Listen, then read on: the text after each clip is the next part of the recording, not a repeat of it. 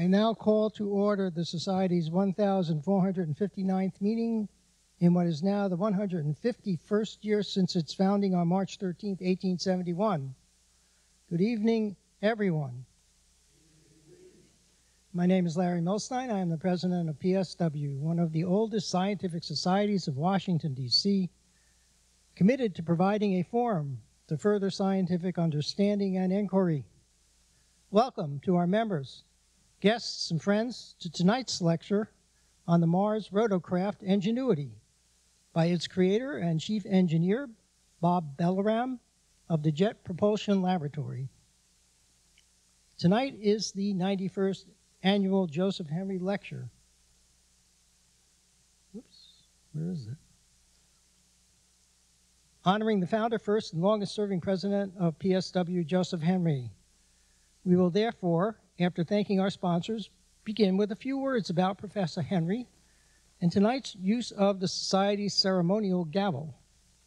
Thereafter, we will make a few announcements, followed by a reading of the minutes of the 2,458th meeting and the talk by John Randall and Rahul Saini on implantable medical microdevices. We will then turn to this evening's Joseph Henry Lecture, followed by a question and answer period. When the Q&A session is done, I will present a thank you gift to our speaker, make a few closing announcements, thank those who make PSW possible, and adjourn the meeting to a social hour. The Society is grateful to the sponsors of the 2021-2022 lecture series for their support. The Policy Studies Organization, in cooperation with the American Public University, and a generous donor who's asked to remain anonymous. We also want to thank the generous sponsor of tonight's lecture, the intellectual property law firm, Mill & White, Solano & Brannigan, PC, and me, where I'm a partner. Tonight's lecture is the 91st annual Joseph Henry Lecture, honoring PSW's founder, first and longest serving president, Joseph Henry. Henry served as president of the Society from its founding in 1871 until his untimely death 7 years later in 1878. He was the preeminent American physicist of his time, an American Maxwell, and also perhaps the most prominent American scientist of all of that time. He's best known for his many contributions on electricity and magnetism, and for his finding that a powerful magnetic field is induced by flowing current through an insulated conductor wound around a ferrite core, leading to the development of very much stronger electromagnets.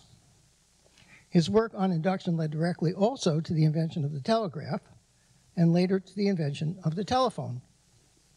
In fact, Henry developed early versions of the telegraph and consulted with Samuel B. Morse, who ultimately invented the telegraph system that came to be widely adopted. Among his roles in founding and serving in many other institutions to foster science in America, Henry also was the founding secretary of the Smithsonian Institution. His death was headline news, not only in America, but also around the world, and here in Washington, D.C. The city quite literally closed down to mourn his passing. We honor Henry today with this annual series of lectures on important topics of the day in science that would certainly have interested him. We also honor Henry today by using the Society's ceremonial gavel, carved from timbers of the White House, recovered during the Truman Reconstruction of 1849 to 1852. The timber used to make the gavel originally was used in the White House reconstruction of 1815 to 1817. After the British, those of our famous special relationship, burned it to the ground in the War of 1812. I am pleased to announce the following new members. Tonight's Henry speaker, Bob Balaram, who learned of PSW from our invitation to him to speak tonight, and some of his interests will be clear from tonight's talk. We welcome him to membership. If you're not a member and would like to join PSW or support the Society, you can do so through the PSW website using the blue Join button on the upper right-hand corner of the home page. We welcome new members, and we greatly appreciate donations. Special Project Director Cameo Lance, standing in for Recording Secretary James Heelan, will now read the minutes of the 2,458th meeting and the lecture by John Randall and Rahul Saini on ultra-miniature medical implants. Cameo, the stage is yours. Thank you kindly, Larry. On May 6, 2012, from the Powell Auditorium of the Cosmos Club in Washington, D.C., and by Zoom webinar broadcast on the PSW Science YouTube channel, President Larry Milstein called together the 2,458th meeting of the Society to order at 8:06 p.m. He welcomed new members, and the Director of Special Projects read the minutes of the previous meeting. President Milstein then introduced the speaker for the evening, John Randall, the CEO of Zyvex Labs, Executive VP of Teleatry, Inc., and Executive Vice President of NanoRetina, as well as Adjunct Professor at University of Texas, Dallas. His lecture was titled, Ultra Miniature Medical Implants. Randall began by introducing the concept of retinal implants. He showed a blank black slide intended to simulate blindness, then briefly explained the optics of the eye. Rods and cones, he explained, receive information, then turn that information into electrical pulses carried by the optic nerve, then a realization is done in the back of the visual cortex of the brain. The speaker then discussed 3 different approaches to developing a bionic eye. First, the epiretinal bionic eye concept, which entails placing electrodes on the surface of the retina. Second, the subretinal bionic eye concept, in which the retina is peeled back and electrodes are placed on the rods and cones. The nanoretina concept, third, entails putting light sensors on the surface and then penetrating electrodes behind the retina. However, he explained, each of these methods have drawbacks, especially the size of the implanted devices. The implantable devices previously used large titanium housing with laser-welded seams and low-density feed-throughs. Their team developed a miniature-sized platform, approximately the size of a grain of rice. Their concept produces an extremely small implantable pulse generator, or IPG, which uses non-conventional biocompatible materials. With this approach, they have achieved 600 IPG electrode, with the highest density feed-throughs of any biomedical device by a large margin. It uses high-density penetrating electrodes invented by the team and a wafer-level manufacturing approach, which allows for scalability. Their chromatic feed-through wafer is made of glass and sapphire, which allows the ability to go from inside of the IPG, where all of the electronics are, to the outside in a hermetic way such that the electronics can be embedded. This new approach to making active biomedical devices enabled the team to develop a retinal implant and begin animal and human trials. The advantages of these devices, the speaker explained, can be seen when looking at chronic diseases, such as heart disease, cancer, chronic lung disease, stroke, Alzheimer's, chronic neurological disorders, and more. Some of these conditions already have active implant therapies that are in human clinical trials. The speaker emphasized that the 6 out of 10 Americans have at least one of these chronic diseases at some point in time. The speaker then showed a video and explained a use case they are working on with a professor at the University of Texas, Dallas, who is interested in targeting plasticity therapy, which involves simulating the vagus nerve. Current physical therapy, he explained, enables a person with 10% limb usage to achieve 30% limb usage.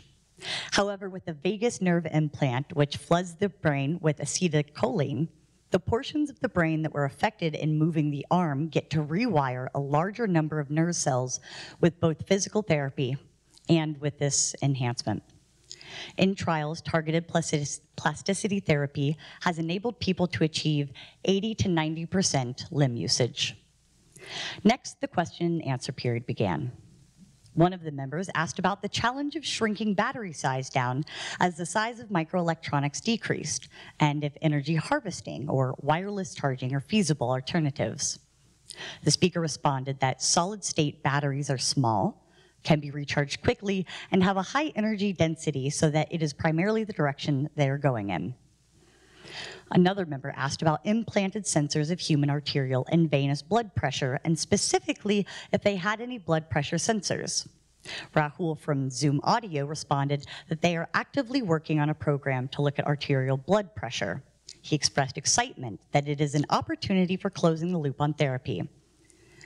Yet another question asked by a member asked about the similarities between their technology and Neuralink. Rahul from Zoom Audio commented that they often get compared, especially on the bionic eye side, to Neuralink. However, Neuralink devices are about 20 times bigger than the nanoretina device. After the question and answer period, President Milstein thanked the speaker, made the usual housekeeping announcements, and invited guests to join the society. President Milstein adjourned the meeting at 9:57 p.m. The temperature in Washington, D.C. was 20 degrees Celsius. The weather was clear. The number of streaming online viewers was 51, and views from the PSW, YouTube, and Vimeo channels in the first 2 weeks of lecture was 179. Respectfully submitted, Camille Lance, Director of Special Projects.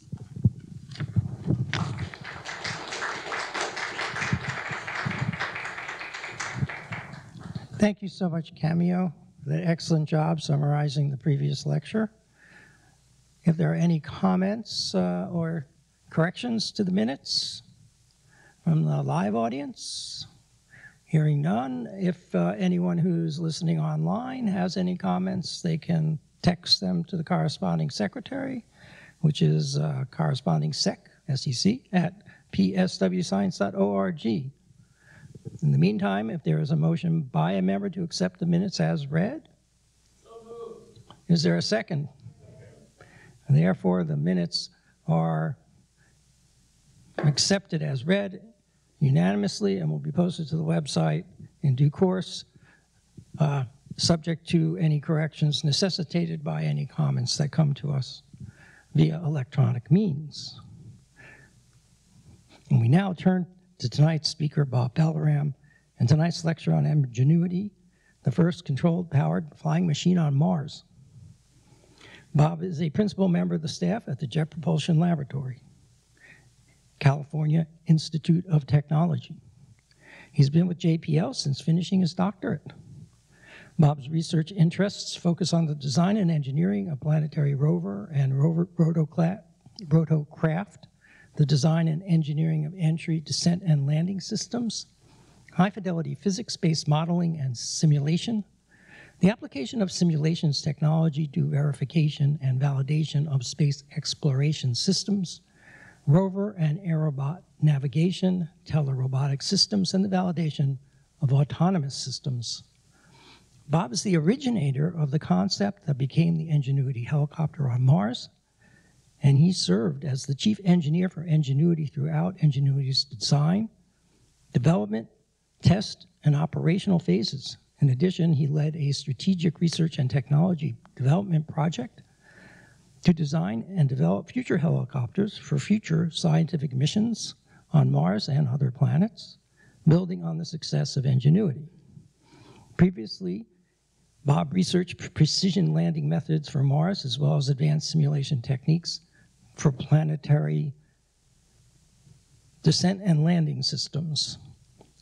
He led the team that developed a high-fidelity EDL simulator that was used by the Curiosity and Perseverance missions.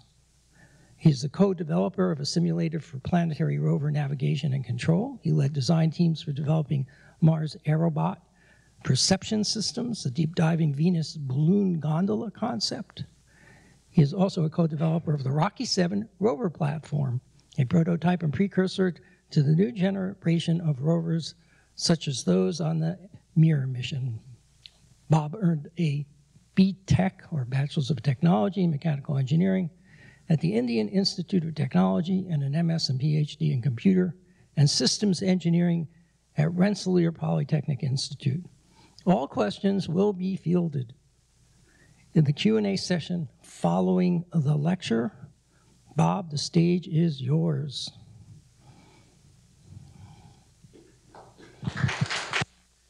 Thank you, Larry, for that very kind introduction. Honored to be here to present the Joseph Henry Lecture. I found out that he was from Albany, New York, which is just across the river from RPI. So, in a way, it's a bit of a coming back home, if you will. So, talk to you about Ingenuity. And here is an image that was taken by the color camera on Ingenuity. Okay, so there's a telltale sign for every color image that we take on Mars with our helicopter, and that's because it's got that little round thing on the side, and that's one of the feet. Is sticking into the field of view of the camera. Now, that's a pretty spectacular image of a region in Mars called Zeta, which we've been flying over for the last year. But actually, it's not my favorite image. My favorite image is actually this one.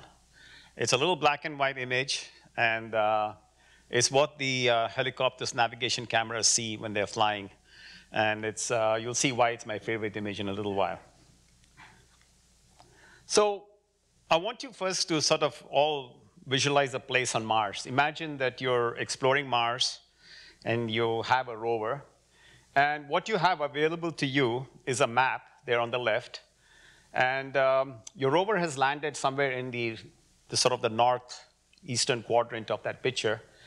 And you want to get down to that interesting area that you're seeing in a satellite image. Here on the right is a zoomed up version of that image from an orbital image. We have on Mars orbiters, the Mars Reconnaissance Orbiter.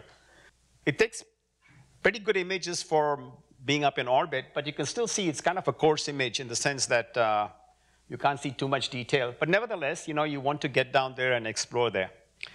Now imagine that we actually had that same area resolved at much higher resolution. Imagine you had something like this, okay? That's the kind of stuff that you can get from an aerial image. Furthermore, if you have a number of these aerial images, you can actually reconstruct a three-dimensional shape of that terrain. And this is what really you would like to see before you take all the trouble of driving all the way down around to that spot. So the idea of having a scout that would allow you to look at that region in unprecedented detail before sending a very expensive asset that takes many, many days to get there is very compelling.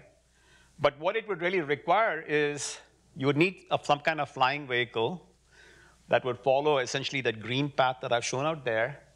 And you'd like to take a number of images from a vantage point, which I've indicated there on the top there, high resolution views. And once you have that, you can get that kind of image that you cannot get from orbit. Now, don't get me wrong. The rovers are getting extremely high resolution images, but they're only getting it where they're at. They're not getting it kilometers away, okay? So the ability to have a forward scout taking aerial images really enhances the science return of the mission. And one of the sort of side stories here is that we were meant to be just a technology demonstration. Go there, prove that you can fly, and be done. But we started returning images like this, and then the scientists fell in love with us, which is why the mission's been extended, and we've been still flying, over a year, not just for a month, but over a year. Okay. Now, obviously, to make something like this happen requires a great team. It's not just the folks at JPL and Caltech. Major parts of our rotorcraft system were built by a company called AeroVironment in Simi Valley. Folks at NASA Ames and NASA Langley did a lot of the analysis work that helped in the design. We have a very high-end processor, basically a cell phone processor from Qualcomm. We have a state-of-the-art solar panel from a company called Solero. And Lockheed Martin actually built the gadget that deposited us gently on the surface. We hitched a ride on the rover, but Lockheed was responsible for getting us to the final surface, so a deployment device. So this was the team, a really great team that worked wonderfully well together to make this project happen. So it's really, what seemed when it all started as a distant dream, because there were a number of people who said this is impossible, and I'll tell you why. For good reason, they thought it would be impossible. And so it was a distant dream. In some ways, it's very much like another dream from over 100 years ago, okay? This is the Wright brothers flyer at Kitty Hawk. By the way, a little bit of a plug on National Aviation Day coming up in August, the National Park Service is working with the Kitty Hawk folks and us to set up a parallel displays of Ingenuity and the Wright brothers. Sort of, we'll have an overlay map of Mars on there, and you can walk the trail of either the Wright brothers flights or the Ingenuity flights. But in many ways, that was also a pioneering flight with a lot of unknowns, a lot of naysayers. And so we had a similar kind of journey to get there. And it's many, many challenges. And I really resonate with what Orville Wright said, that if you all worked on the assumption that what is accepted as true is really true, then there's little hope of advance. So everybody at JPL, even all the way from the top chief engineer, were very skeptical about this whole idea of being even feasible. But we persisted, and it's turned out to be quite a success. So what makes all those skeptics sound pretty reasonable? Well, one of the main things is that Mars really doesn't have much of an atmosphere. If I take a cubic meter of air, 3 feet by 3 feet by 3 feet, here in this room, that cubic meter would weigh about 1 kilogram, 2 pounds. That same cubic meter on Mars is about 15 grams, 18 grams on a good day, so about a half an ounce, thereabouts. It's about the same as being at 100,000 feet on Earth. Now, flying under those conditions, now, there have been propeller-driven aircraft that have flown at 90-something thousand feet. NASA had an aircraft called the Helios aircraft, so flight is not unknown. But there's just not enough air, and this basic Newton's law, in order to get lift, you got to push stuff in the other direction. And if you have 1% of the air, you're going to have a problem achieving lift. So that's sort of problem number one, and it's the first thing that jumps out at you as something that needs to be solved. The second thing there is space is for spacecraft. You're an aircraft. You're trying to get to Mars. And so what that really means is that the thing you have to build is not only an aircraft, but it also has to be a spacecraft. And that's two very different disciplines. It's not the same design principles, design rules. It's not the same communities. And so getting that hybrid thing, a spacefaring aircraft, getting there is not easy. You're strapped onto rockets, which are really just big controlled explosions. A lot of vibration, a lot of G loads, a lot of vacuum in space, radiation, all sorts of problems getting there. Then we were, as I said, a technology demonstration on what was a major flagship mission. This Perseverance Rover is looking for signs of past life on Mars. It's gathering samples, it's sealing them in little tubes to be eventually returned back to Earth for further analysis. And it's a multi-billion-dollar mission. And the last thing you want is some kind of tech demo gadget that you strap onto it, snarling up the works and causing problems, which is one of the reasons why the scientists really didn't like us in the beginning. They said, you're a distraction. 30 days out of our precious lifetime, we're going to give to you this tech demo. We're distracting the project management by all your peculiar needs. But luckily, the NASA administration at that point was bold enough to say, let's go for it. So you're on a flagship mission, and you're essentially a hitchhiker, and there are lots of issues with safety and cleanliness and all kinds of things that if you were just a lonely little CubeSat launching on a little rocket, you wouldn't have to worry about all of these things, but you face all of those problems. It's also very far away. You are operating, that little blue dot is where you got to operate this helicopter from. That's Earth. And what the real problem is that you have a time delay, tens of minutes, just the speed of light. So even if you could want to joystick it, for example, it would take, you move your joystick, 20 minutes later, you would find out whether something actually happened or not. So even your favorite teenage son or grandson or teenage daughter would not be able to have the skills to work with those kinds of time delays. So there's a lot of autonomy that's needed on board the aircraft so that it can navigate, maintain its own health, maintain its own temperatures overnight. And all of that has to be done in a very small package. So it's difficult to operate something that's a flying vehicle. A rover If it runs into problems, could stop, and call back home. If you're flying in the middle of the air, there's really no place to stop, and call home. So there's a higher level of autonomy in some very basic things for a very dynamic vehicle flying in an environment like that. And the conditions are harsh. The main thing is that it gets very cold at night. It gets down to about minus 80, minus 90 degrees centigrade at night, which is about a minus 130 degrees Fahrenheit. And so what we do is we actually run heaters through the night, trying to keep all electronics and our batteries warm. But if you've been following the news lately, over the last 2-3 weeks, Martian winter has caught up with us, and we no longer have enough energy to keep ourselves warm through the night. So we're actually freezing everything in the night, and then come morning, like Lazarus, we wake up. We warm up the battery, we charge the battery, a little computer boots up and says, where am I? I must be on Mars, and then starts trying to talk. So we are actually right now, for the last 2 weeks or so, we've been experiencing the brutal cold all the way for all the components. But normally we have heaters and things, but still it's a pretty tough place. And I should also mention that there's radiation and other things, so it's not a benign environment by any stretch of the imagination. So let me take you through the space-faring aircraft. What was the journey of how did we overcome all these challenges and get to the point where we are? So this is the first flight. You can see that we are gathered here in the operations center at JPL. I'm there on the top right. I didn't take my COVID vaccine in time, so I wasn't allowed to be with the rest of everybody. And some of us, similarly, so there's some people that were remote, some people that are local, and this was April 19th last year, where we had our first flight on Mars. And that flight was of Ingenuity. So this is the actual picture of the Ingenuity helicopter, all prated up for its little beauty shot before we sent it off to Mars. And I just wanted to reflect a little bit upon the fact that,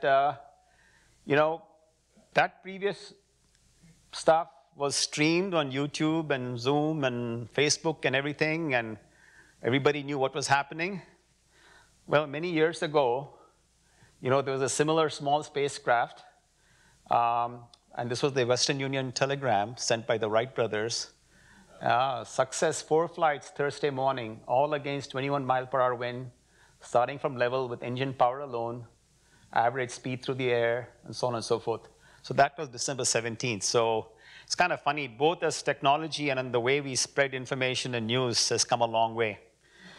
And there is a connection here where we wanted to pay homage to those first pioneers of flight. So what you're seeing happening here is the one thing on Ingenuity that is not an engineering item. Right below the solar panel out there, tied to a cable bundle, is a piece of fabric from the original Wright brothers flyer. The folks at the Dayton Experience, the Smithsonian, checked out the whole provenance. Basically, the Wright brothers were selling off fabric pieces to raise money for their future aircraft. Fundraising is always, I think nothing changes that way. So what you're seeing out here is a couple of engineers installing a piece of the fabric. It's the size of a small postage stamp.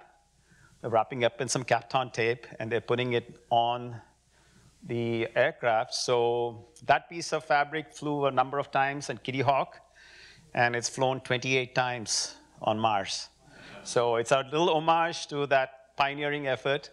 And so I was there in the clean room with my little cell phone camera, so it's not a very professional camera. And it was kind of hush-hush for a long time because NASA management wasn't quite sure how to deal with it. What if it crashes? Will it look bad that we sent a piece of, what if? Anyway, so finally, just the few days before the actual first flight in a press conference, I got to announce that we were paying homage to the Wright brothers with a little piece of fabric, a little itsy-bitsy piece of fabric. So that was pretty cool.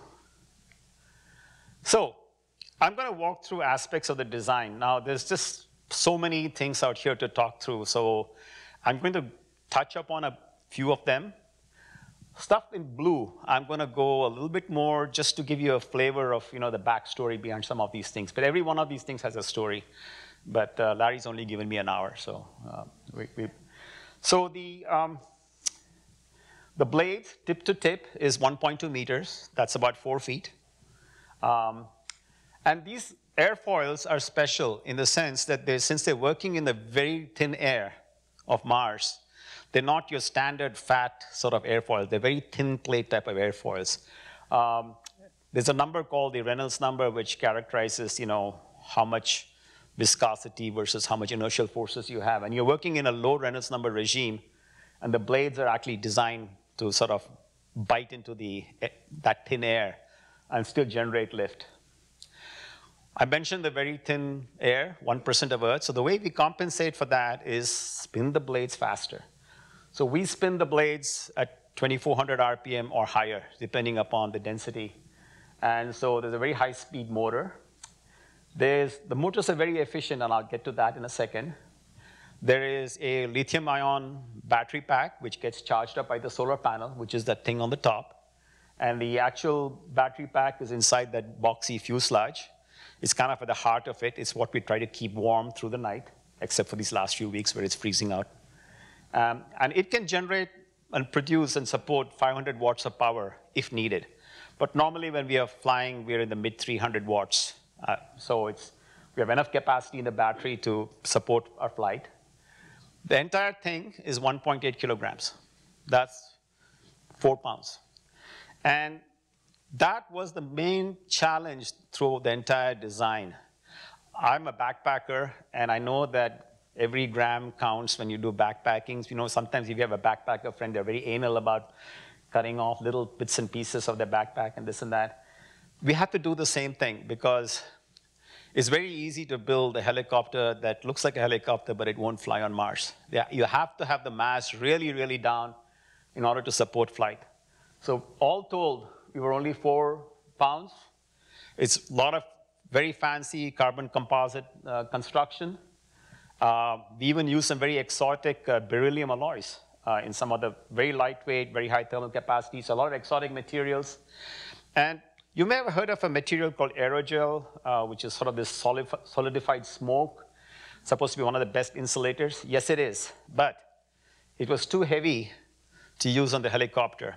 Not so much because it was heavy, but it has to be encapsulated in something. And once you look at the mass of the encapsulated aerogel, it turned out that you don't need it. What we are instead using is the carbon dioxide gas that's already there on Mars, serves as an insulator for us. So we use what's known as a gas gap. I know there's a thermal infrared person somewhere in the room, so it's CO2. CO2 is a pretty good insulator, and that's what we use. So let's dive a little bit into the motors. So to summarize, we needed our own Charlie Taylor, and this is where I draw again on the analogies to the Wright brothers experience. Who was Charlie? Charlie was the guy who built the engine for the Wright brothers. So he was asked to build an 8-horsepower engine, low, lightweight. So in 6 weeks, he produced the 1903 engine, which produced 12 horsepower. So we needed to spin these blades fast at very high efficiency. So we had AeroVironment's Matt Keenan, who wound our propulsion motor. The first propulsion motor took 100 hours under the microscope to be wound. Now, why did it take so long? We wanted to get as much copper into the windings as possible. And one way of getting copper to be efficiently packed into a volume is to use square cross-sectional wires as opposed to the round. You go from 91% packing efficiency to a theoretical 100% because all the squares can nicely line up and be perfect. But the trouble is that once you have something like a square cross-section wire, you have to be much less forgiving on the winding. And this is a 23-pole pair system, and it took Matt Keenan 100 hours under the microscope to do it. We're using some pretty exotic beryllium alloys to absorb the heat because this motor is generating waste heat, and there's really nowhere to go for that heat to go, so we actually absorb it in the motor housing. So this beryllium metal is very good at absorbing the waste heat. And all the drive circuitry and things are out there in the cold. So this is a very special, very high efficiency motor which was built to support flight on Mars. So that's a little bit of a backstory on that one component. There's a lot of autonomy. I mentioned that we can't do any kind of thing like joysticking. And really, we learned a lot about helicopter flight by building this vehicle. It turns out that on Earth, you can have a pretty floppy helicopter blade. And when I say floppy, as it's spinning around, the blade wants to go up and down and flap. But in the thick atmosphere of air, that flapping mode gets damped out. It doesn't cause too much trouble. On Mars, with that thin air, that flap mode causes problems with the vehicle control. So we learned that the hard way. And it had to revisit some fundamentals in helicopter flight.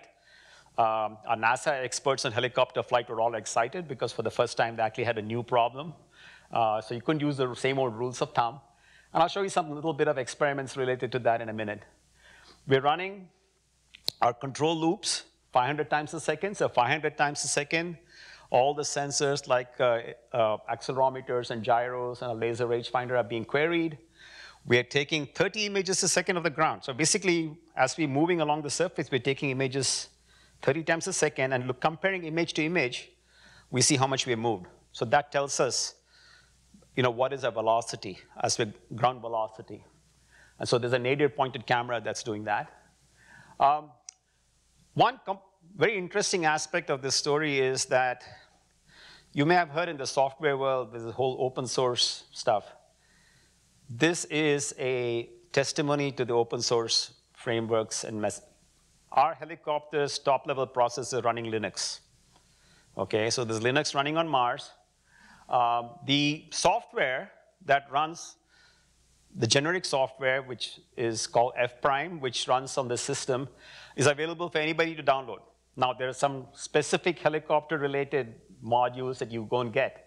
But you can download the F Prime open source flight software framework and build your own spacecraft software with it. So it's a tremendous thing that the open source movement, in fact, everybody who contributed in some way to the tool chains and the software in the Linux world received a Mars helicopter badge, as part of their thing.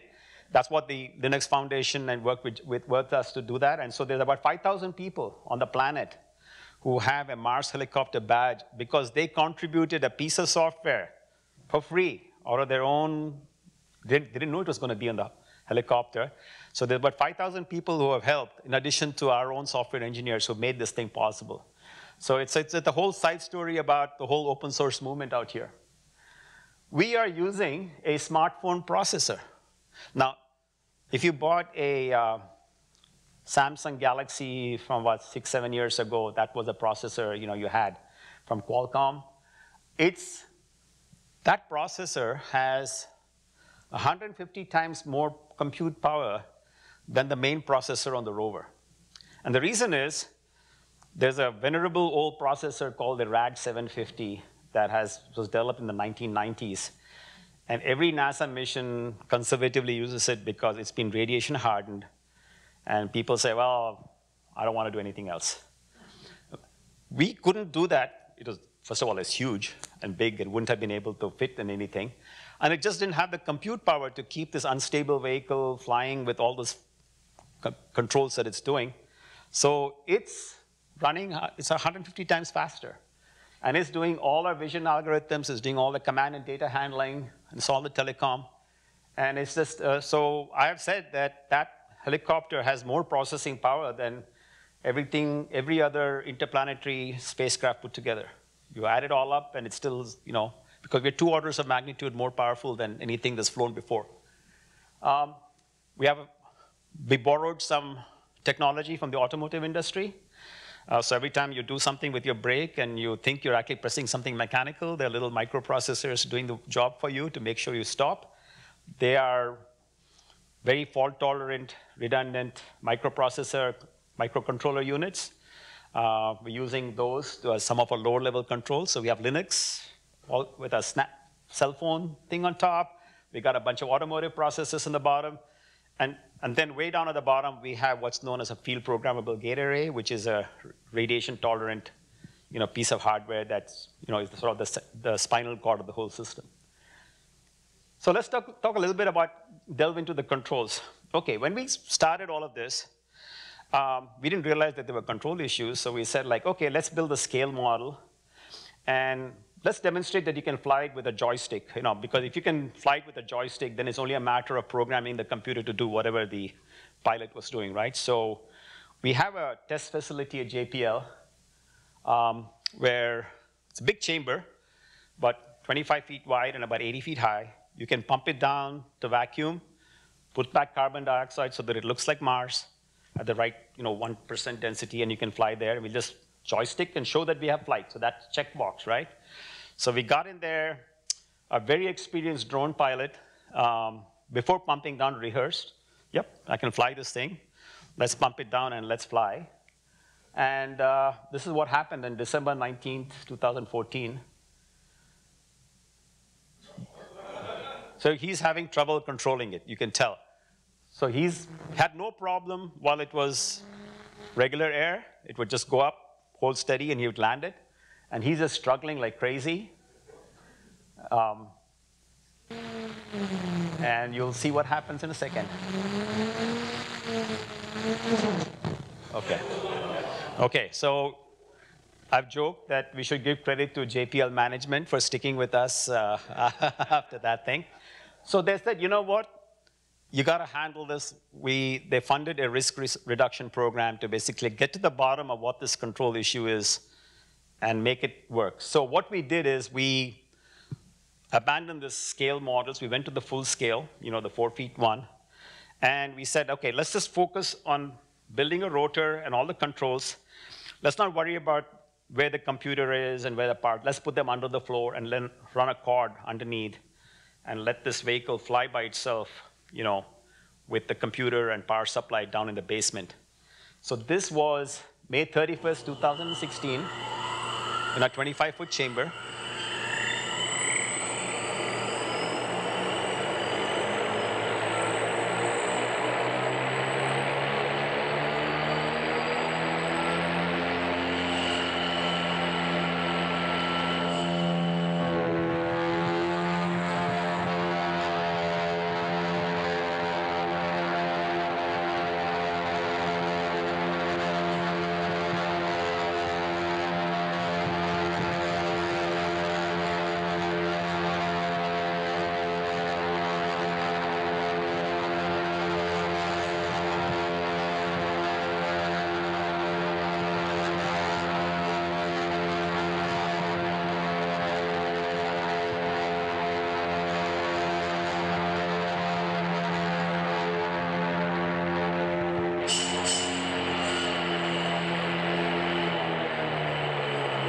So we licked that problem. That's the first time anything has flown under Mars-like conditions. Not on Mars, in our little chamber with all the computers under the floor and so on and so forth. And that was, 2014 to 2016 was getting to the point where knew we could fly on Mars. Now comes the hard part of actually making a spacecraft out of the whole thing. That's. So if I had known that the test program to get this thing to space was going to be what it was, and it is probably more complex than the design of the helicopter itself, because we had to prove that we were worthy enough to fly on this flagship mission. We had to prove that we wouldn't fall apart on the day of the launch as the rocket's going up, this thing breaks into a little bunch of pieces. That it's worthwhile for NASA to accept that we can fly all the way to Mars. So the test program was crazy. We built a swing arm where we would swing the helicopter back and forth to mimic forward flight. We mounted the helicopter on a gimbal to sort of see how it would respond to various forces. We measured forces, we measured torques. We did a whole bunch of tethered flights and free flights. Now, the tethered flights were interesting because many of these things, we had the whole helicopter suspended on a tether with a knot, because the Mars vehicle is too heavy to fly by itself here on Earth. The one that I showed you had all the computers and the power supply under the floor, so it was only 850 grams. That it can fly here by itself. But at 1.8 kilograms, it can't lift off on Earth's gravity. Mars gravity is about 40%, what it is out here. So it's fine on Mars. But so we ever had to actually build a little gravity assist, a little fishing line that, pull on it just to compensate for the gravity difference. You know how many reviews it takes to get a knot approved, because you literally have the whole program hanging on a thread, So we had the major part of something like this, a spacecraft, is the thermal balance. Like, we actually use most of our energy for surviving the night till 2 weeks ago, where we gave up on that. Only about a third or a quarter of the energy is actually used for flying. Everything else is just to keep things warm. But to prove that you could survive the night and manage your thermostat controls and so on and so forth, so all the test program for that. I don't know if you folks realize it, but when a spacecraft changes configuration, like the wheels get lowered, it's not some nice, smooth little motor that's dropping things. It's basically explosives. They blow bolts and cable cutters. Pyrotechnic charges blow and separate things. So those pyrotechnic devices generate shock loads in the thousands of Gs. And those shock vibrations propagate through the entire spacecraft. Now here you have this delicate gossamer thing with these delicate wings and stuff. You have to survive all of that. So there's a test program to say that we survived all of pyroshock. Not normally something an aircraft test program worries about. Vibration tables. There are the equivalent, during liftoff, because of the huge acoustic vibrations on the spacecraft, there's the equivalent of about 80 G vibrational loads. So all the pieces have to be designed to like an 80 G kind of load. And so, but you have to prove that you actually survived it. So we were on vibe tables. Again, as I said, we have to be a good stowaway, a good passenger. We can't be in a situation where we are causing some electrical noise to the rest of the rover. Or when we operate our radio, we're interfering with an instrument. So there's a whole test program on electromagnetic interference, conductive and radiated EMI, EMC, plus structural tests. Are we strong enough to survive? So in many ways, the test program is more complex than the design of a helicopter. One particular example, we wanted to test the performance of this helicopter in wind. So we said, like, okay, we need a wind tunnel. We'll spin up the blades, but we want a wind tunnel with, 10 meters per second wind, 30 feet per second wind. We wanted to test at those conditions. Turns out that there is no wind tunnel in the country which can give you that low speeds, 10, 20 meters per second, and also at low density. The folks at NASA Langley said, well, we have something that we can kind of jury rig something and maybe get it working. Finally, time was running short, so I had to decide, yes, we had to build our own wind tunnel. Okay. So we use 960 computer fans, all in a big array. So those are you can see the fans out there. Now this is what's known as an open section wind tunnel. We don't have the baffles. It turns out that you don't need the baffles. You can just run all these fans, and in the sweet spot where you have the test article, you can blow the wind. So these 960 fans had to be powered on. It sounded like a jet engine taking off, you can imagine. And they all had to be, reworked to make sure that they didn't emit any gases, because we didn't want to contaminate the chamber. Once you pump things down in vacuum, there's a lot of goo that tends to evaporate and settle on surfaces. So there's contamination control issues and everything. But that's the test article, the helicopter. You notice it's upside down, and the reason we keep it upside down is that the airflow, there's more room for the airflow towards the top, and so there's less interference with, self-interference with all the airflow. So we tend to do many of our tests, fixed tests with it upside down. So there you go, a wind tunnel that had to be invented that nobody, thought of in the beginning of the program. Okay, so I told you we're on a flagship mission, so all our interfaces to the rover are very high quality, so-called Class A standards. we are extremely clean. We are an astrobiological mission, and so we don't want to take spores of stuff there and get people confused as to whether it's Earth life that we're detecting or Martian life. So this is one of the cleanest pieces of hardware. Things had to be scrubbed and cleaned and assays. Turned out to be extremely low spore count. And there's this pesky lithium-ion batteries that we're carrying. And you're probably familiar with lithium-ion always being this thing, the airlines, and what are you carrying? And for good reason. If you don't treat them right, they will catch fire. They are nasty from that perspective. So how do you prove and how do you design this robust to make sure that your batteries are safe? On accommodation and deployment, okay, we have to get on the rover, right? So we're nestled, on the belly of the rover. So it's kind of like the rover gives birth to the helicopter. It kind of has that kind of feel to it. And, you look at it and say, oh, yeah, there it is, You see that area, it's mounted sideways.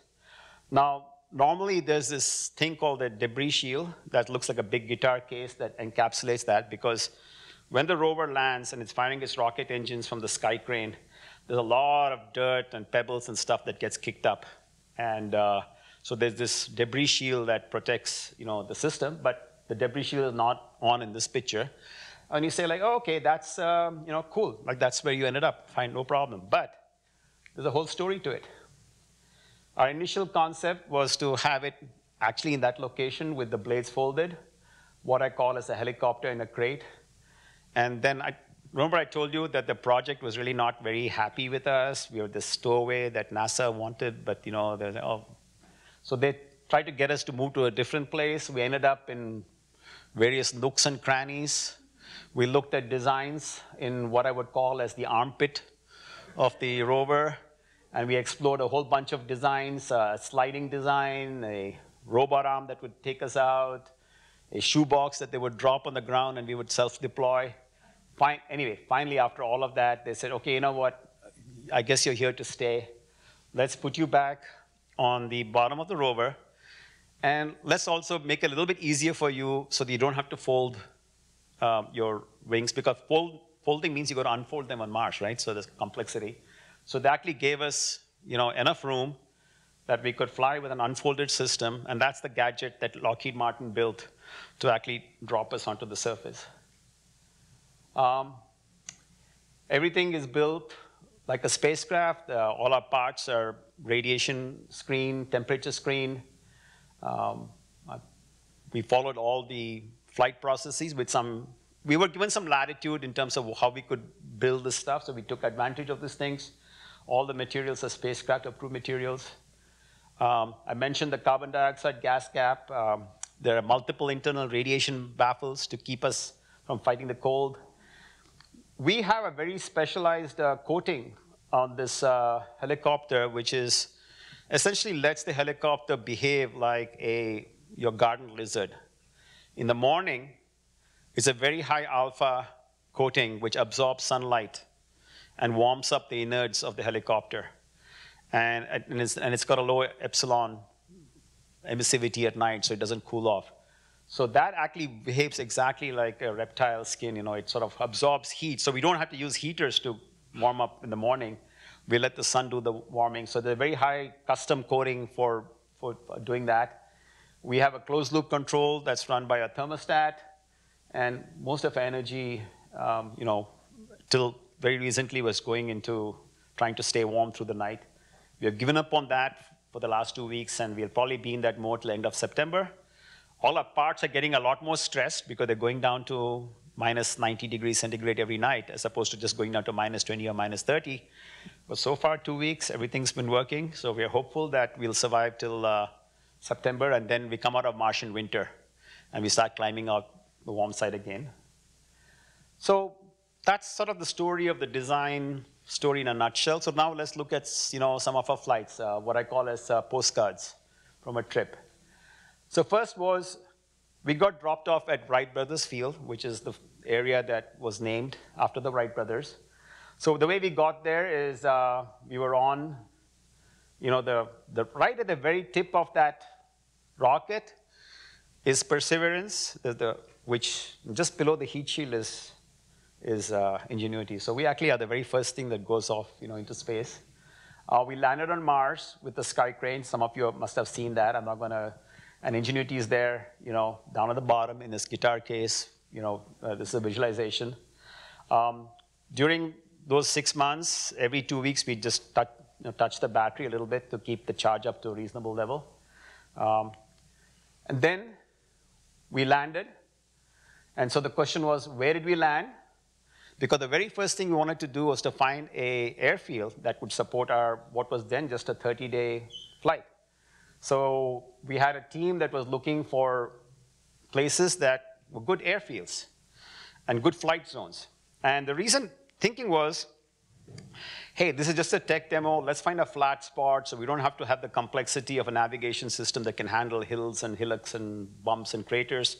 Let's find a flat spot, do our flights, and be done with it. So what we needed was low slopes, a few obstacles, so that when we landed, we don't have what's called hazard avoidance on this system, so we don't actively look for a rock when we are landing and try to avoid it. We just land.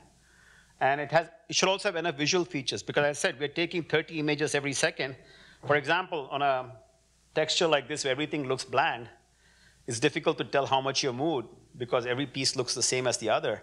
So we wanted to make sure that we didn't have bland features, otherwise our visual tracking would fail. So we found a bunch of candidate airfields. And for the very first one, we did a lot of rock counting, So in that little patch, Wright Brothers Field, which is blown up here on the right, we counted all the rocks, made sure that we thought it was a perfectly good, safe region. And we had a flight zone that we were going to fly back and forth. That was it. And we deployed the debris shield. We got rid of that. And then we deployed to the surface. And this actually took place over multiple days. And every day, the rover would peek into under its belly and take a picture to make sure everything was right. And that's a very complicated sequence of pyrotechnic devices and explosive cutters and funny things called frangibles, all kinds of very interesting little gadgets that basically let that happen. And then we were there on the surface. And we did some commissioning. We had kept the blades locked through the entire cruise, so because we didn't want them to be rattling around. So we first had to do a blade release maneuver. That's why both the blades are going in the same direction to do this release. When we fly, we actually fly the blades in counter-rotating direction, so we don't get a net torque that would, we don't need a tail rotor with this kind of design. And then we did a low-speed spin and also a high-speed spin. And during those 30 days, because there was a dedicated 30 days that the rover was supporting us, they had some really nice cameras with video capability, and they were taking all these nice pictures of us. And that culminated in the first flight. And Otto Lilienthal, who was sort of an inspiration to the Wright brothers, and I fully resonate with this, to invent an airplane is nothing, okay? To build one is something, but to fly is everything. So we did the invention, we did the build, and at the JPL Operations Center, we did that first flight. We took off, did a turn at 3 meters above the ground, it's about 10 feet, about 40 seconds of total flight time, and we sent back one image. Now you know why that's my favorite image. It's the image from that flight. All the other stuff, the color stuff is gravy, but if you ever get the chance to see the videos of this on YouTube, watch my project manager, who's on the left, Mimi Wong, literally fly out of her chair a few times. And if you ever get a chance to meet Mimi, you should. She's working for Amazon right now, but she was. And our chief pilot, basically our guidance, navigation, and control lead, said, I don't want to. I'm only going to be convinced we flew if I look at the altimeter plot. So there is the altimeter plot where you can see, hold steady, and then it goes up to 3 meters, and then it comes down. So that's when he declared the first flight a success, okay? And this video is sped up by about a factor of 3, but this is the first flight as captured by the rover on Mars. So basically all the stuff you saw in the chamber. Now, it's interesting. On subsequent flights, there's a microphone system on the rover, and they actually recorded a lot of the sounds. And they actually were able to do some very interesting science with that sound, unexpected science. And actually, there's a paper in Nature which has, some of the results, and there's some peculiarities about speed of sound on Mars that turned out that. So that's first flight on Mars. More flights, going to new places. I'll pick a few. There's 28 now, so it's kind of like a long list. Flight 4, we went pretty far. We mapped a whole bunch of terrain. And you can see this is the ground swath of that navigation camera. If you project it on the ground, you can see what the helicopter is seeing. And this is the one where the microphone was used. So here you have the system. So you actually get to hear the Doppler and everything, the railroad train effect, whereas it's coming, you get the increase in pitch, you get all of that, and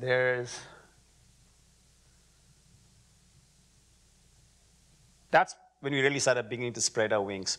We were supposed to fly 3 flights was the baseline. We had 2 as a contingency, or if first 3 went well, we'd do something more. This is the point where the scientists and everybody started waking up and saying, hey, this thing may actually be useful. We kind of not liked it so far, but maybe we like it. So for example, on flight number 10, we did a reconnaissance mission into Zeta, and we imaged this place called Mount Rochefort, and it looked interesting from those orbital images I was showing you. Okay, but when they saw these images, scientists, it really isn't as interesting as we thought it did from orbit, so let's not bother sending the rover there, but let's send it to a more important science target. So we actually saved them some time. Flight 12, there were certain targets that the rovers wanted to sample. They used user imagery, and these are scientists, in their planning meetings, saying, okay, maybe we need to sample that one and that one. So this is where having a forward scout that goes out there, looks at things, and helps you plan your science mission, helps you plan your rover routes so that you don't get stuck in a sand dune. So all of those kinds of things have turned out to be extremely useful. And as I mentioned complementary science, I mentioned about the sound. This is the one where the fact that we kicked up dust, which is enhanced, actually gave some new insight into dust transport in the Martian atmosphere, because we're actively generating a little tornado of wind. And so it's not just a random dust devil going around the landscape, but you're actually doing it. And so they got some interesting information from that.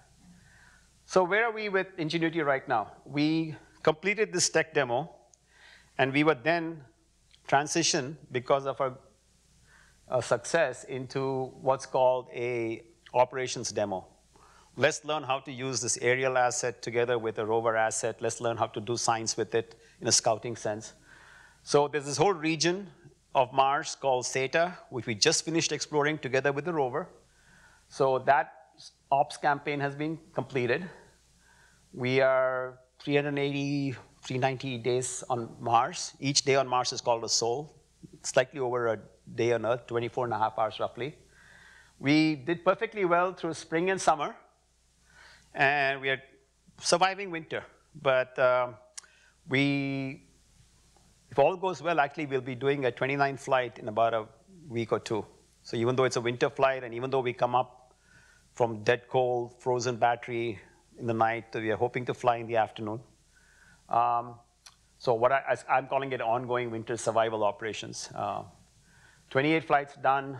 We've flown about 7 kilometers and almost an hour of flight time on Mars. Those black and white images, now we take 30 of them in a second, but we only send back every image from every 3 seconds or 5 seconds. We sent back over 3,500 navigation images, and about 140 color images, like the one I showed you on that first slide. We have updated the software twice, and actually we're in the process of another software update coming up. And we actually had a big dust storm in February, which piled a lot of dirt on top of us and just kind of cut down our solar panel production during the dust storm. We have survived that.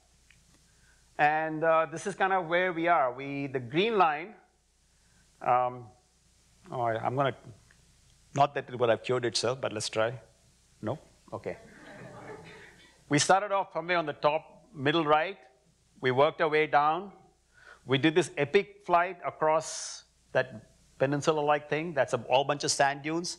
That's a region that the rover cannot drive. The rover actually, the white path, they actually to drive all the way around. We were able to cut across, do all the forward scouting, and then we came back, and the rover then raced back all the way around because they want to get to the river delta. That's the place where the most interesting sediments would be, which could harbor signs of past life on Mars. So they're going to be doing a bunch of stuff out there. We have basically took our shortcuts, and since we're a flying vehicle, and we are parked right there where that end of that green dot near the river delta is. We probably won't be doing a whole lot of flights till winter is over, around the September timeframe. But then the plan is we will have a software update so that we don't have to worry about this flat ground thing. We have been working around this flat ground constraint that we built in a long time ago, but we are going to update the system so that we actually have good navigation even on bumpy, hilly terrain. And then if we are still alive, we are going to go and scout and explore the delta region for the rover so that they can go and find useful, interesting things to do there. So what's that for the Ingenuity team? We got a tremendous amount of data. Needless to say, there's tremendous insight into what it takes to build an aerial vehicle on Mars. And there are a couple of ideas in the it works. One of them is what would be the future helicopters on Mars. There's interesting work going on defining a science helicopter, which would be about 30 kilograms, about 60, 70 pounds, with maybe about 5 kilograms, 10 pounds of science payloads. There's some other interesting helicopter projects, which might be also in the works, which you might hear about in the next few weeks and months. So we'll see. Nothing's been funded yet, or nothing's been, finally approved, but I'm pretty sure this won't be the last of the helicopters on Mars.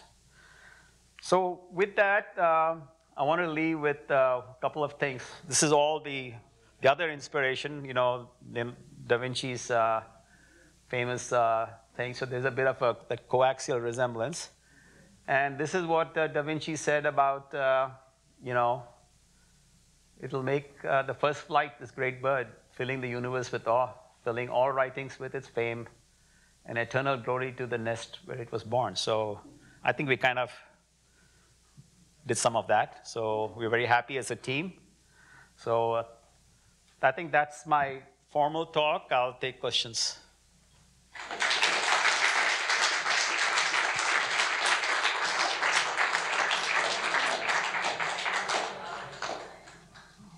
So we have time for questions. I'll read one comment for Cameo before we start the Q&A. Cameo John Randall says, of the minutes that you read, a very nice summary, and he thanks you. Please stand and tell us your name and if you're a member. I'm Frederica Darima, and I'm a member.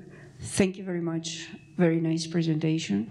Congratulations to NASA, to you and to your team for your achievement. I have many questions, but Larry only allows us to ask only two. So, first of all, as an observation, Mars seems to be very mild, tame, compared to the moon surface, it looked like. But my question is, why you choose a helicopter rotor versus a thruster, first of all? And the current system you have, what is the expected lifetime? Okay, so I have looked at, in the past, at balloon-type systems. And so if you think of a blimp versus a helicopter first, you get into I think a helicopter is inherently much more precisely controllable and can get up close, hover, so on and so forth. But not to say that a blimp system cannot be built. There are problems with inflation of blimps and so forth. So when it comes to balloons and rotorcraft, I think there is an advantage to rotorcrafts, though I do believe a balloon blimp type systems can also be successfully deployed on Mars. It just requires engineering to do that. Regarding thrusters versus something like this, this is a green vehicle. I guess on Mars you would say it's a red vehicle. It's solar powered, it's completely replenished, there is absolutely no consumable. And of course, we didn't design it to last through winter, but it seems to be doing okay. But you could argue that there is, fundamentally, there's nothing life-limiting on this vehicle. We have dampers in our landing gear where we actually yield aluminum metal to provide the damping. And our understanding is maybe after 200 landings or so, the yield capability of that metal is going to drop, and we won't get the damping we necessarily would like to see. But that's the only life-limiting item on this entire system. And so it's, replenishes itself every time the sun shines on it, which, and it doesn't have a lot of the complexity of a thruster propulsion system that would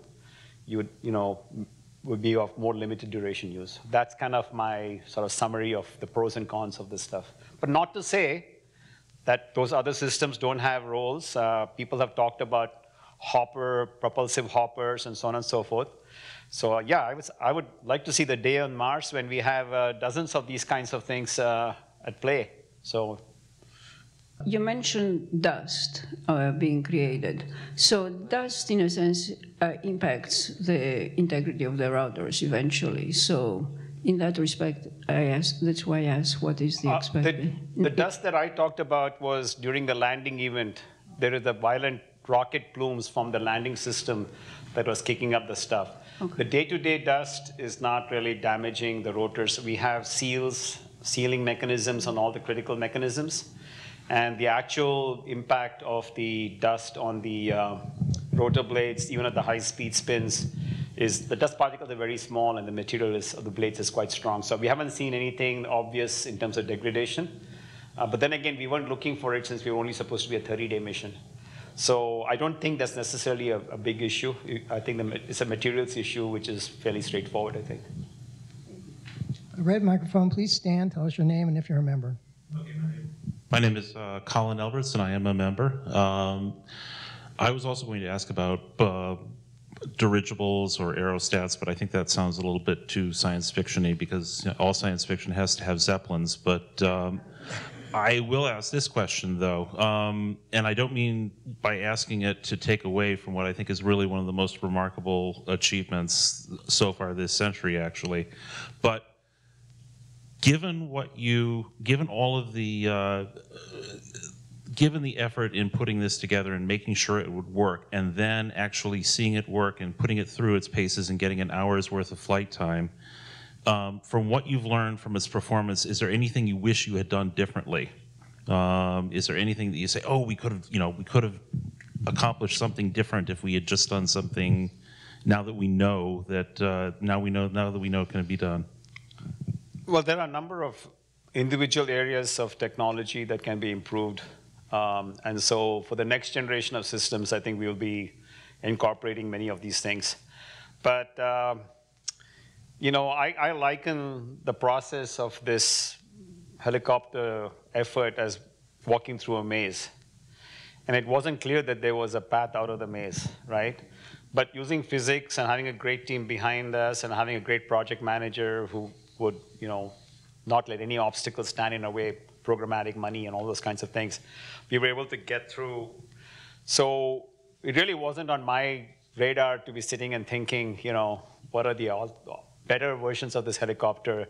I think it's very mission specific. So if you give a particular mission and a particular role, I think we understand enough of the design to build a helicopter that is tailored to that particular role. Okay, and whether that role is a science mission with a 30-kilogram helicopter, or whether it's some kind of other mission with something similar to Ingenuity, it just really is a function of the role you assign it. And then I think we have all the knowledge now to build it so that it optimally meets that role. So Ingenuity by itself, a couple of small examples. My project manager fought me on having a color camera on this, because at one time, the scientists were up in arms against this. You're saying, oh, you're masquerading as a tech demo, but you're really trying to be a science instrument, because it was part of one of their. And so one of her ways she was countering that was to say, like, hey, we're not even going to have a color camera, So this is just. But in the project, we fought her, and we, So there are certain things that we did, which in hindsight were perfectly good things to do.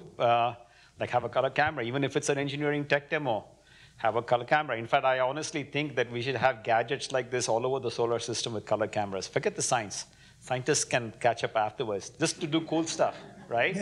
Why don't we have 100 images from different parts of the solar system, you know, coming back and exciting our people, right? So, yeah, I think we will tailor whatever we need, but I don't see anything different that I would have done on Ingenuity necessarily. It was just enough to get to the finishing line. Okay, Bob. Red mic. I'm Bob Hershey. I'm a member. What are you doing to monitor it besides just watching it? Does it have devices to see its condition? Right. So we get telemetry on a pretty frequent basis, depending upon the rover schedule. We are now folded in as part of the rover mission, so we're not treated anything special like we were in those first 30 days. So typically, our flight cadence can be about once in 2 weeks. Sometimes it speeds up, sometimes it slows down.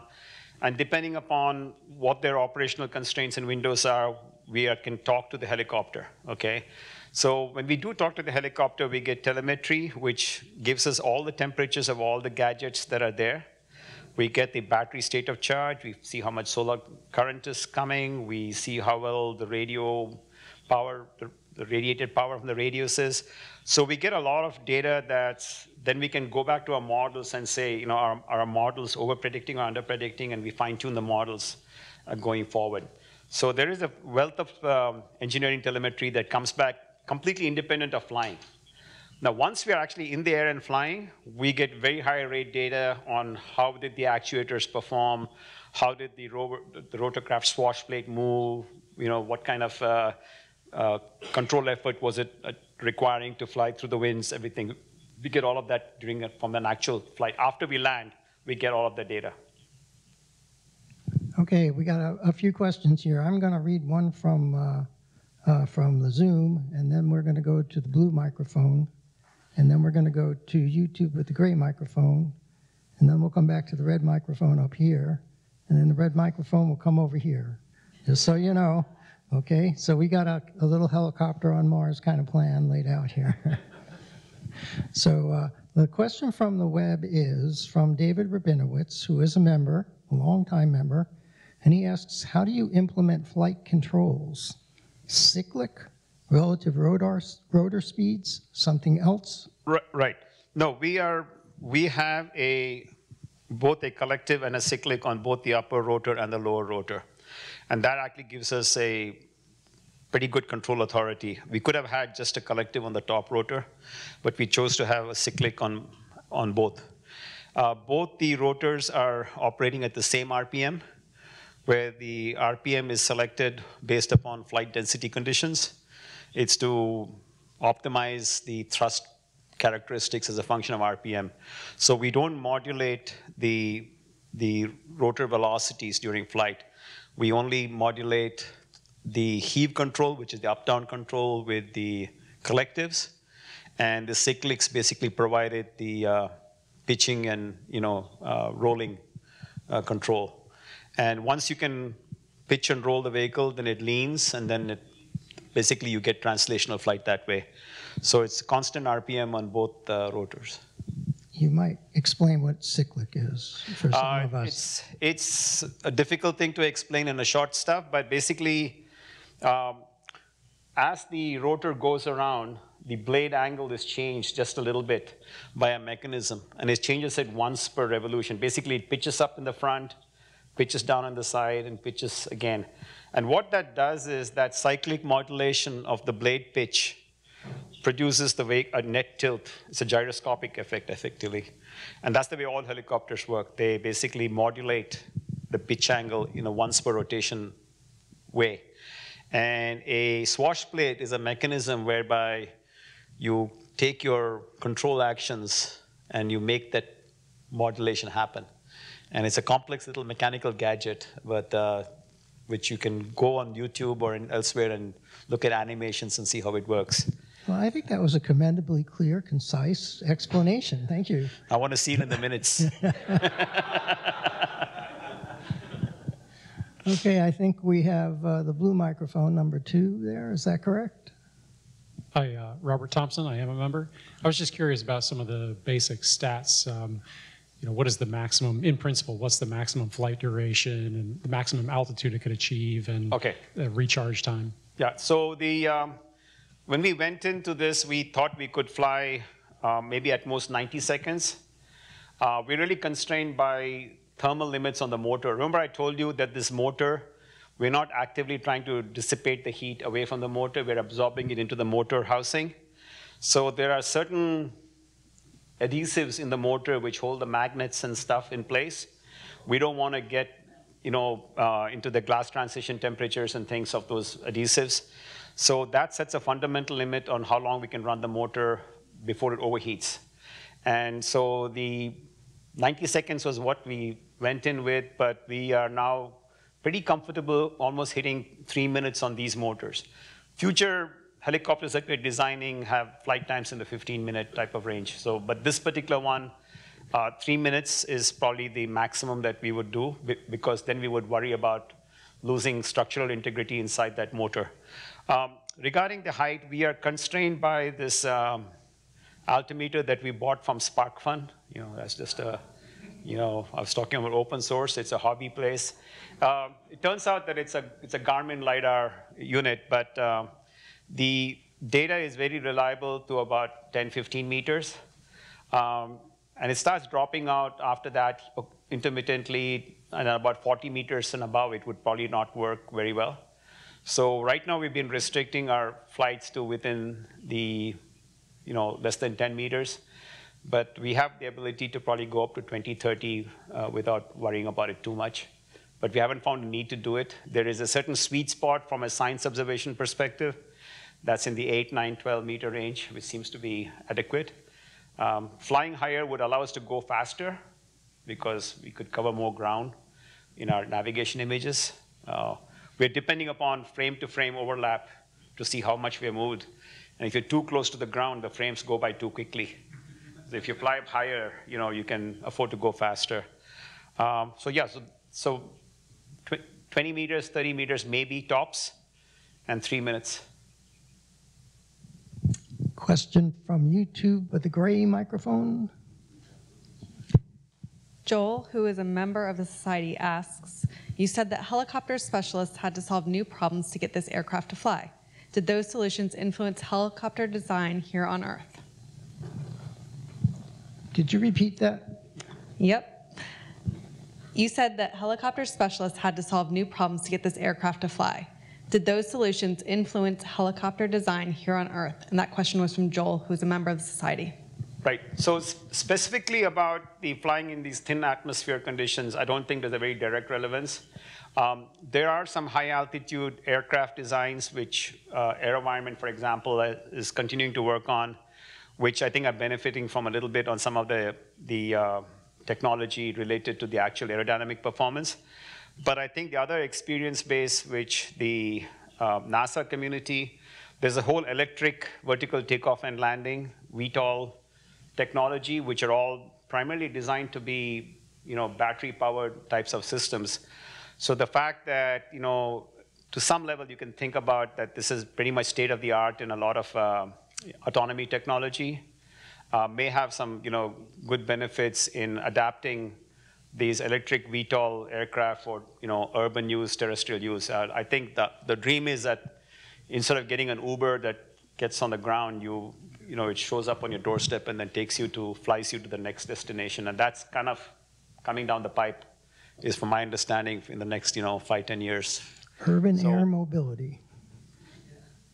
Do we have the red microphone up here? Because oh yes, you're next. And then, so red, and then blue.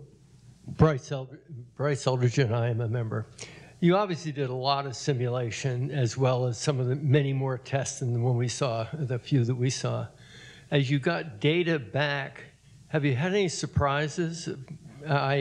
Things you simulated one way and things differently? What happened? So there is a physics-based simulation that we used extensively, which I think when you're reading my bio, you mentioned some of this other. So there's a simulation framework that was developed at JPL. It's also in use at JSC and a couple of other places, which is a physics-based multi-body simulation framework, which was the heart of a lot of the work that was done here. It allows you to not only simulate the physics of the vehicle, but all the devices, the cameras, the imaging, the altimeter, and so forth. So it turns out that the simulations have been actually pretty much dead on. And it's one of the reasons why we are able to sort of open up the flight envelope is that, in fact, my chief pilot only half jokingly said that when he first saw some telemetry from one of these things, he said, like, did I by accident ingest a simulation run and get the game? So things are looking very clean and very predictable. So that is a major boost in terms of us extrapolating to other designs, that the physics models have held up very well. And so that's been a nice, pleasant surprise. It could have been the other way around, where there could have been a cliff, if you will, and you only trust the physics models up to here. And after that, there's some unmodeled thing that you don't know about. We had one flight, I believe it was flight 6, where we had an anomaly. One of those navigation images I told you about that we take, one of them got dropped, and all the subsequent ones got a bad timestamp. So it could totally confuse the navigation system, because it's looking at the timestamp to see how much it has moved, and the timestamps were wrong. So the vehicle actually went kind of unstable. It did a lot of wild excursions. Luckily, it had enough stability margins to power its way through and land successfully. But we actually exercised portions of a flight envelope that we would normally never have sent the helicopter to, because you normally don't want it to pitch up like crazy and so on and so forth, right? You wouldn't deliberately do that. But we kind of got it for free. And again, so the performance has been great. That's one of our flight software fixes, was to fix that software bug we found in the imaging system. So yeah, it's held up pretty good, yeah, in terms of simulations versus reality. I'd be careful about letting that out onto the web, because people will start saying it was all just really a simulation. Like the moon landing. Of course. It's the same, it's the same backlot in Burbank where we do all of this. Red microphone in the front row. Stand up, tell us your name if you're a member, and ask your question. I am Tom Erickson. I am a member. And now that you have the scientists excited about the advantages of low-altitude reconnaissance, what are they going to ask you to design for the next Mars mission? There's stuff in the works that I can't comment on anything, but stay tuned. Oh, come on, give us a hint. Well, there's a whole spectrum of scientific missions, and there's a whole spectrum of other engineering missions, all related to Mars, where we can be useful. I guess it's worth noting that there is a high altitude imaging system circling Mars, the Mars Reconnaissance Orbiter, that's been up there for a long time, and it's really allowed all of these other missions. There are engineering uses for this system, and there are science uses for this system, and both are being actively looked at in the study phase. So depending upon, the powers that be, I think certain things might get approved in a certain time frame. The reason I don't want to comment upon in any more detail is some of it is competition sensitive, like things like discovery proposals and stuff like that, which are competed types of things, and other things are just a lot of programmatic sensitivities which need to be worked through before anything is formally announced. But there's this. I'm pretty sure this won't be the last one. Let's put it that way. I'm going to sneak a question in here. I think MRO is nearing the end of its life. Is there a plan afoot to replace it with another orbiter? Yeah, but that is still planetary scale imaging, right? All of what we're talking about is... No, not as a substitute, just as a question about Mars exploration. I think, I don't know the exact replacement plan for various orbiters and stuff like that. By the way, you were mentioning about terrain. The reason that particular terrain looks somewhat benign is it happens to be in a lake bed of Mars, right? So other parts of Mars may not look that, benign. So this was a lake bottom.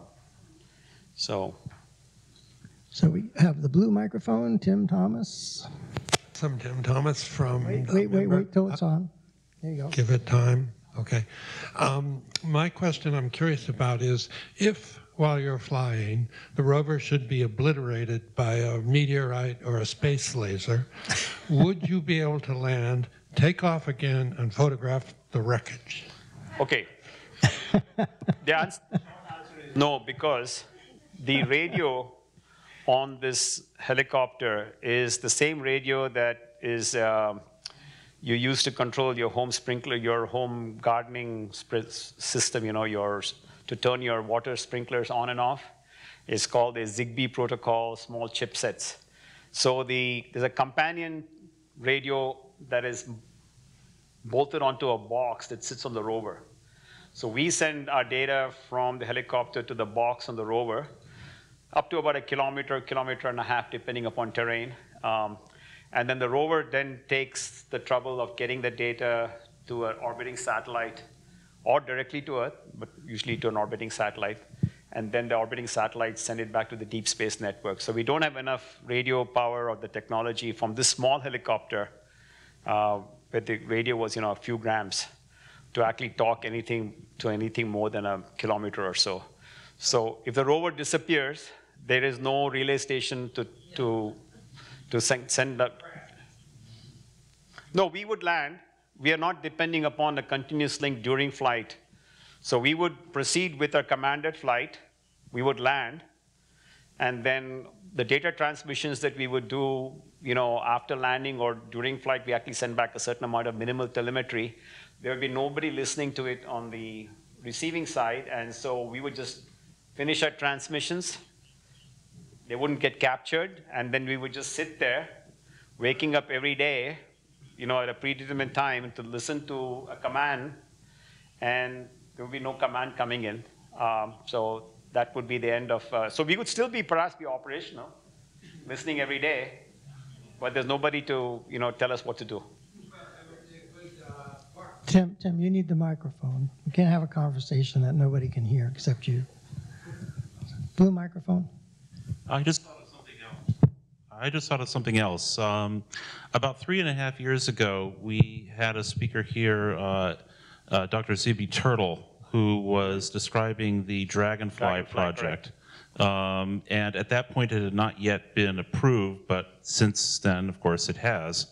I'm just wondering, has there been any sort of cross-collaboration between your team and hers about this, or any lessons learned, or are flying conditions on Titan just so radically different from those on Mars that there's nothing to talk about? Right, so there's two various levels of that conversation. Purely from a physics, vehicle design perspective, there's probably not a lot, because Titan's the easiest place in the solar system to fly. You could put on a couple of wings, and you would fly in Titan if you didn't mind the cold. It's that easy to fly. The gravity is low, the atmosphere is really thick. But what we bring in terms of the operational experience, the lessons learned there, what we bring in terms of a verification and validation program, the test programs, in terms of how do we test it. So there is plans to have many of our team members participate perhaps in review board meetings and so on and so forth. And there have been a lot of informal meetings, even otherwise, with people like Ralph Lawrence, who's on the Dragonfly team. Have had conversations about various things. And recently, the Solar System Exploration Director at JPL, Bobby Brown, he's gone to Applied Physics Lab as the head of the space division. So he's intimately familiar with everything that we did. And so I'm pretty sure that he will call upon us for lessons learned, review boards, test program reviews, test design, test philosophies. Because at the end of the day, a lot of the success in these missions comes down to how you navigate through the infinite number of tests that one could do, and you only have resources to do so much, right? So what is important, what is not, plus the ops experience. How do the command cadence, this, that, many things. So yes, there is cross-fertilization, and it'll probably pick up even more as they move ahead. Is there a question over there? Great microphone. Hold on a second while we get the pot up. All right. Phone. All right. Hi, I'm Nick. I'm not a member. This is maybe a little off topic, but since you worked in EDL, I was wondering if you have any thoughts about the gap between what we have experience landing on Mars and what we would need to land for a human mission.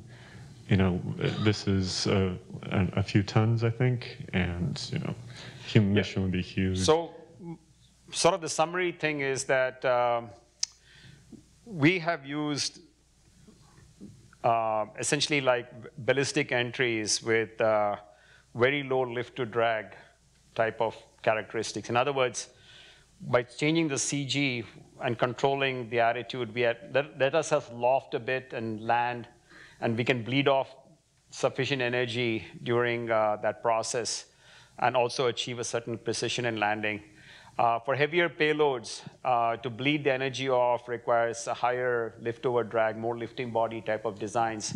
And folks at NASA Langley, I think, have been working on those kinds of lifting body shapes and stuff. So directly, I think, in terms of, you know, the payload that you can land with a conventional ballistic entry, 70-degree half cones, you know, type of aeroshells, we're probably at the limit here, and anything bigger would be mid-L over D, mid-lift over drag vehicle designs.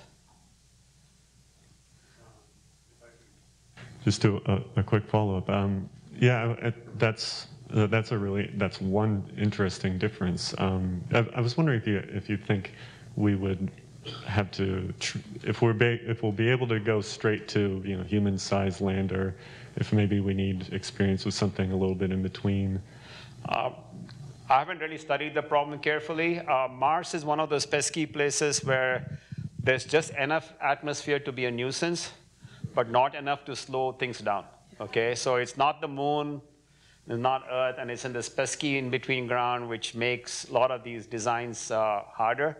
So at the end of the day, you have to be specific about what you're trying to land where, with what accuracy, what payload, what season, and then the design will emerge. And I haven't really worked that problem, so I just gave you my sense of what I've seen other people working that problem, what they've been saying. But I've really not been in touch with much of the EDL literature in the last 6-7 years. Some other project took up a lot of my time in those last few years. So. We have the blue microphone. Hi, hello. Hi, my name is Brett Magram. I'm a member. You talked a lot about trying to keep the helicopter warm. I was curious, did you ever explore maybe using some radioactive isotopes to generate heat on there? And then my second question. Well, let me take one at a time, because otherwise I'll forget your first. We did consider at one point what's known as radioactive heating units, RHUs, which provide about 1 watt of heating power, which is pretty good. But the two issues there. One is the smallest chunk they come in through the Department of Energy, et cetera, is, I think, about a 50-gram piece of chunk of stuff. The Sojourner rover that, you know, was the precursor to rovers on Mars had, I think, 3 RHUs in it. We can't afford 50 grams of mass, at least we couldn't. And there is a whole regulatory protocol, approval process, and so forth. So we ended up with a design. It was a major challenge that, you know, at least during the spring months, with all our cleverness on baffles and CO2 gas caps and special coatings and heaters, we were able to be perfectly okay making the energy budget close and still having enough to fly. It's only in winter that we've run into problems, and that was just because we never designed for winter.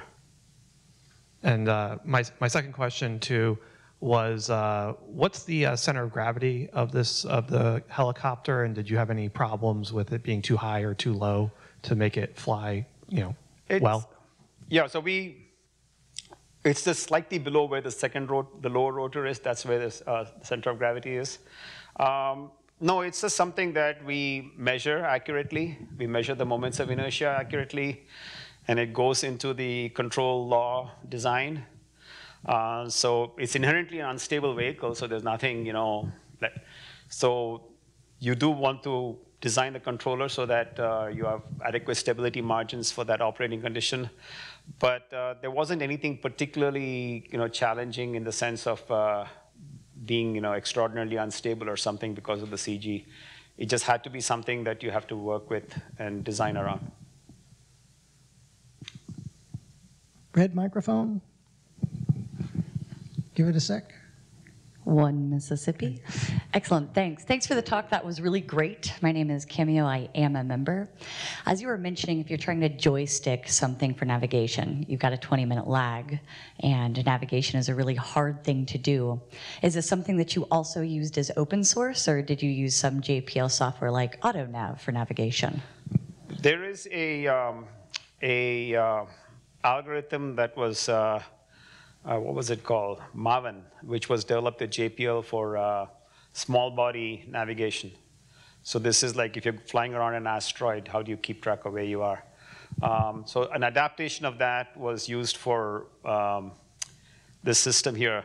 Now, one thing I must say that there is a lot of stuff there in the robotics literature on something called SLAM, simultaneous localization and mapping.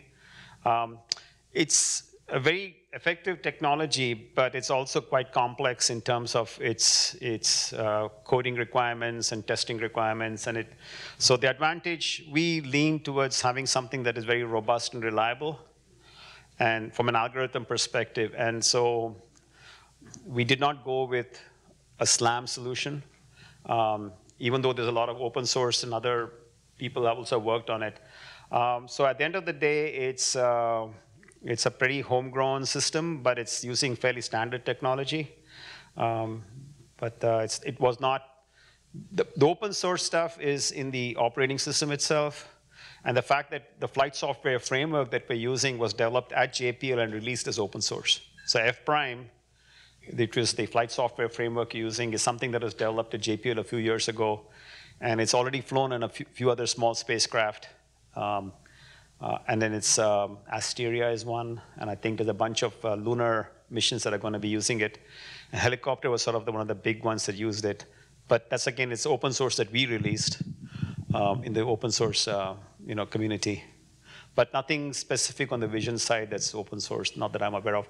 There may be some vision processing libraries that we use that may be open source. Yeah, but I don't remember the details of which ones they are. Well, I think we'll close the questions now. And before you go, I want to thank Bob for delivering the 91st Joseph Henry Lecture. I'm sure Joseph Henry and the founders of PSW would have been very interested in your work, and they would have found your talk fascinating and stimulating, and probably would have had even more questions than we had tonight. So thank you again. And before you go, a small token of thanks, a signed copy of Volume 1 of the PSW Bulletin. Thank you.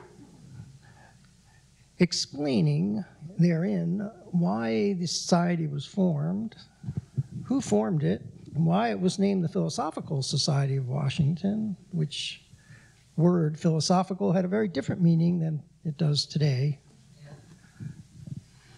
Some early reports on the meetings, including discussion of expeditions to view the transit of Mercury to measure the size of the solar system, the new monetary system in Japan, and a method to calculate pi to 30 decimal places. So we thank you again. Thank you. Pleasure. We'll catch up in a minute. And before everyone goes, we have a few closing remarks. Whoops, how did that happen? There we go. We're planning for the next meetings to be in person, but of course that will be determined by COVID and COVID-related measures that are in place at the time. The next meeting, the 2460th, will be on June 3rd. The speaker will be Charlie Tahan. He is the head of quantum computing at the White House Office of Science and Technology Policy and chief scientist at the Laboratory of Physical Sciences. He will be speaking about quantum computing in the National Quantum Computing Initiative. The 2461st meeting will be on June 17th. The speaker will be Shabita Satyapal. She is professor of physics and astronomy at George Mason University, and she will be speaking on supermassive black holes. And that will close the spring lecture series. The fall lecture series will begin with the 2,462nd meeting on September 9th. The speaker will be Drew Weissman of the University of Pennsylvania, and he will be speaking about mRNA vaccines, and in particular will tell us about the chemical modifications of RNAs that were required to make mRNAs that were both effective for producing proteins to induce an immune response and that would persist in the body despite the fact that the body would like to degrade the RNA. And that should be a very interesting talk. Please check the PSW website often for up-to-date information on meetings and whether lectures will be in person or just via Zoom. COVID and COVID-related public health measures are constantly changing, and PSW is adjusting plans accordingly. Please join us for these meetings. Also, please note a new feature on the website. You can subscribe to the PSW calendar for automatic updates to the schedule as they become available. Just go to the website and click on the calendar icon, and it will send you notifications that you can incorporate into your calendar as new lectures are posted. Last but not least, let's thank tonight's volunteers for producing this meeting. Robin Taylor, who's back there behind the screen that you don't see, who basically makes all of this stuff work. And when it doesn't work, it's because of those nasty electronic gremlins that creep into the system and screw things up even if you tested them 100 times ahead of time. I'd also like to thank Cameo Lance for preparing the minutes and reading them and running the microphone, and Ann McQueen, our social media director, for running the YouTube chat and also running microphones a bit, and Jared McQueen, who's running camera number 1, and Mark Clampin, who's back there running sound, Robert Thompson, who's running camera number 2, Connor Nixon, who's running camera number 3, and Laurel Kane, who is helping check people in, make sure that they have shown that they're vaccinated and their ID cards. And anyone who I forgot to put on this, you can shoot me afterwards. And then with that, I'll take a motion from a member to adjourn the meeting. A second. All in favor? All opposed? The meeting is adjourned.